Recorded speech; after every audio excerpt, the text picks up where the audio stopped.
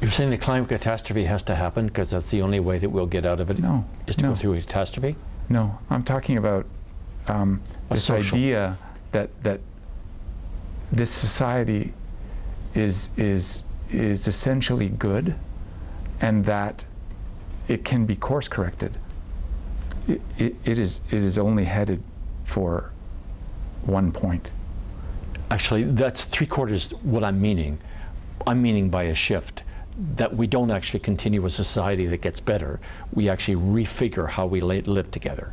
The whole kit and caboodle from top to bottom.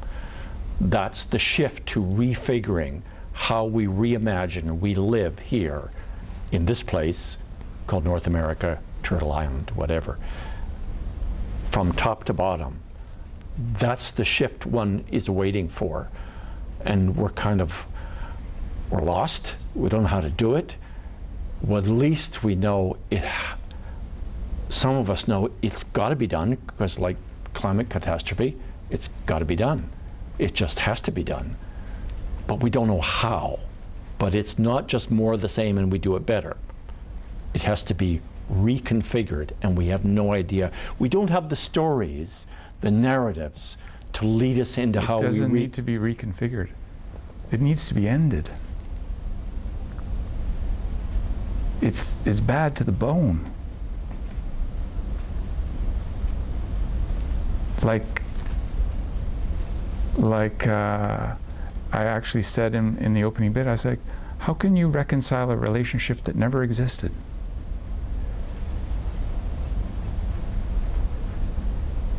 Canada, this entity, is a hammer that just beats down on this land, and it won't stop, because that's what it's designed to do. When Canadians go, this thing is fundamentally fucked, we must do everything differently. I'm not talking about reconfiguring. I'm talking about going, it's morally, genetically wrong. It's an aberration. It's abhorrent. We start all over. And I think I hold that to be completely true. And it's like a plane just heading down, and I'm on the wing, and I'm like, does no one else see where this thing's going? And there's no other place for me to go. The plane is everything. And I do what I can. Can I turn this plane around? Oh no. I contribute. I do my part to disrupt. I think the fundamental changes that this society require are so massive, and everything else, social justice, climate, everything else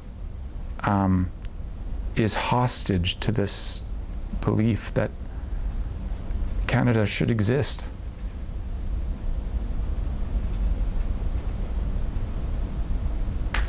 Everything needs to go.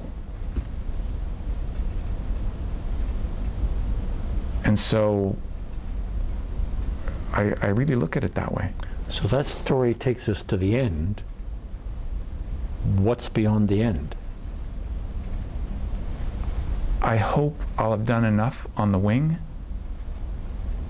that my daughters don't crash.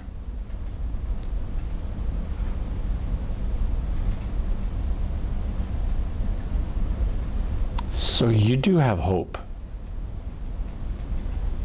I work with hope. The system's pretty big.